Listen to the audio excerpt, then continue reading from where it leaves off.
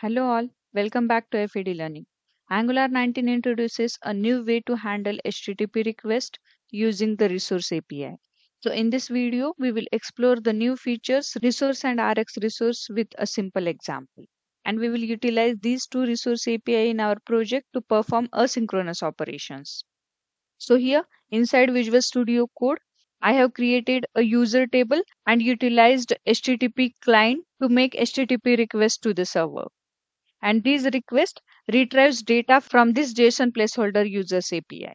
And here is the output, a user table populated with a list of users. If I hit this API on browser, you can see the 10 users available in this API.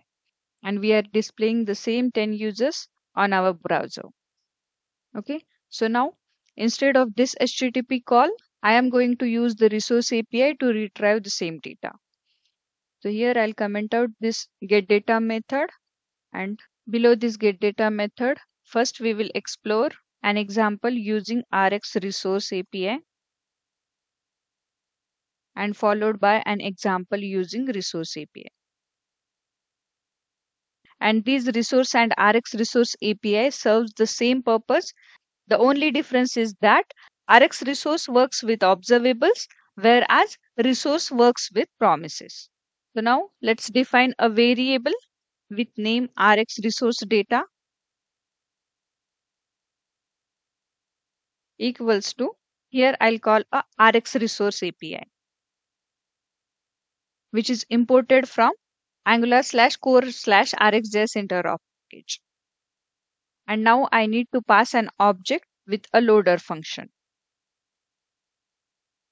Loader, and here I'll use an arrow function to call the HTTP GET request. So here I have already injected HTTP client through constructor. So here I'll use HTTP.get of type any, and inside bracket I'll pass this.url. So here rxResource automatically subscribes to and unsubscribes from the observable, and it considers only the first emitted value similar to the RxJS first operator. So this behavior is particularly suitable for HTTP operations, which typically emits a single response and then complete. Okay, I'll save the changes and go back to browser. Let me access the data stored in the rxResource data variable, and we can access the data from resource and rxResource API using the dot value, variable name dot value, and then round bracket. Now save the changes and go back to browser. And now you can see that we are able to access the same data using the rxResource API. Okay, so this is the basic understanding of rxResource API. And now let's dive into resource API. Let me comment out this rxResource API code and perform same async operation using resource API. So here I'll create new variable with name resource data equals to, this time I'll use resource API instead of rxResource, and which will import from Angular/core. Okay, and this resource API is similar to rxResource API. So here I'll pass an object with loader function. Here I'll use arrow function, and after that, instead of this HTTP GET, I'll use fetch method. Here I'll pass this.url. After that, dot then, inside round bracket, response arrow function, response.json as promise of type any. Okay, so in this resource function, this fetch method send the HTTP request to this URL, and after that, then response equals to response.json means after receiving a response from this URL, this code passes the response data as JSON.